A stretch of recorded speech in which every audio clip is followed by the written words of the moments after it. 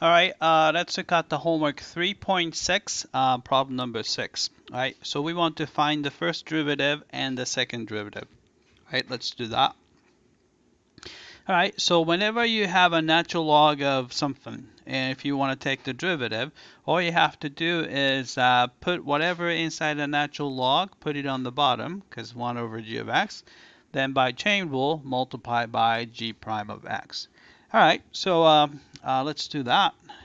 All right, before we take the derivative, maybe I should rewrite this guy right here. I don't like square root, so I'm going to rewrite this guy as quantity 5 plus x squared, and square root is equivalent to 1/2 power. So I'm going to just rewrite that. All right, so first derivative. So y prime is equal to, all right, so we're going to have this big fraction.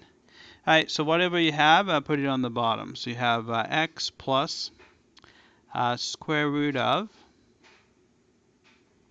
5 plus x squared. All right, so we got that. Then you just have to put the derivative of that on top. So derivative of x is 1, right? And the derivative of, I'm going to look at it as a quantity 5 plus x squared to the 1/2 power. So by general power rule, put 1/2 in front. Right, keep the same quantity. So you have a 5 plus x squared. Right, and subtract 1 from the power since it's a power rule. So it's negative 1/2.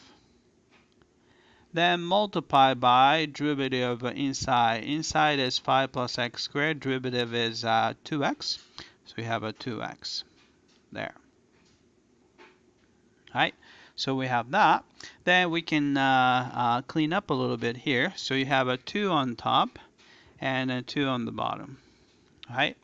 And another thing I would like to do is I'm going to try to get rid of this negative 1/2 power. So I'm going to multiply, because it's going to be a fraction inside a fraction, and I'm going to multiply by quantity 5 plus x squared to the positive 1/2 power. That way it'll cancel out. All right, so same thing, you have to do the same thing to the bottom. So we're gonna, hopefully this will come out really nice. All right, so we have that. Then you're gonna get this.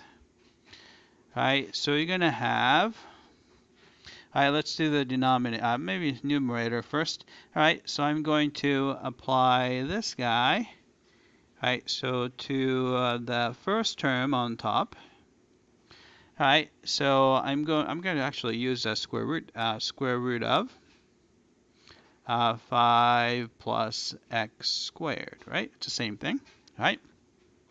And plus, right? If you distribute this guy to the second term, you can see that this cancel with that, and the only thing that's left is x. So I'm going to put x, right?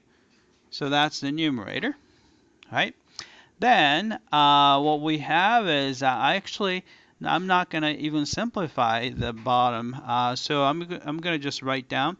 So I have x plus, I can probably use a parentheses here. So you have x plus square root of 5 plus x squared, right, which is the denominator of the first guy. Right, and we still have, so I'm going to use a square root of, actually, I'm going to leave it as it is.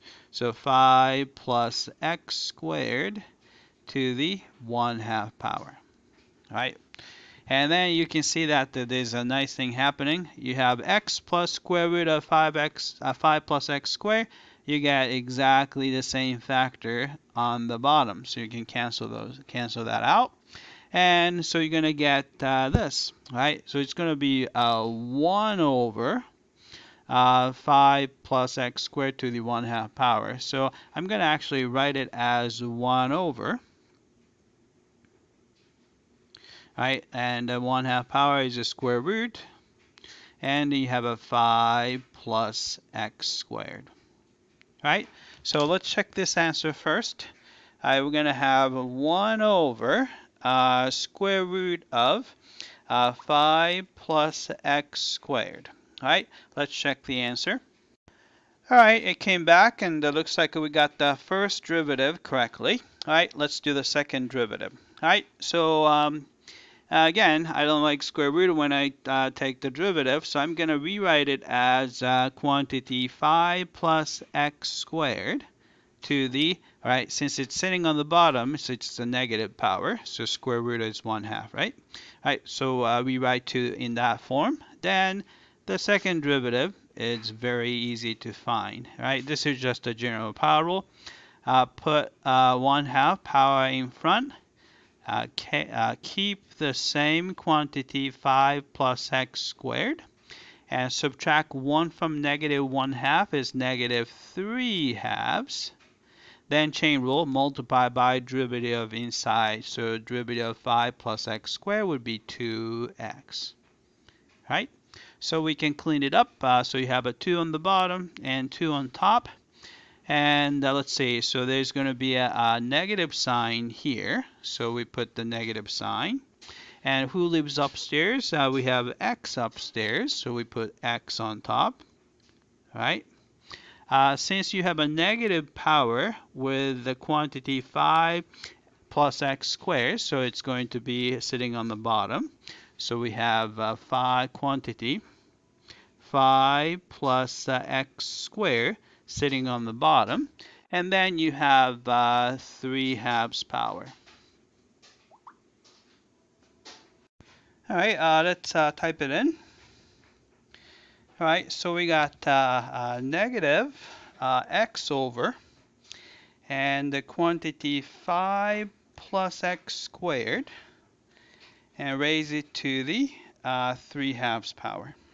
All right, I'm going to get rid of that. All right, let's check the answer.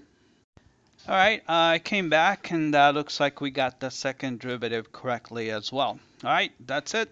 I hope that this was clear.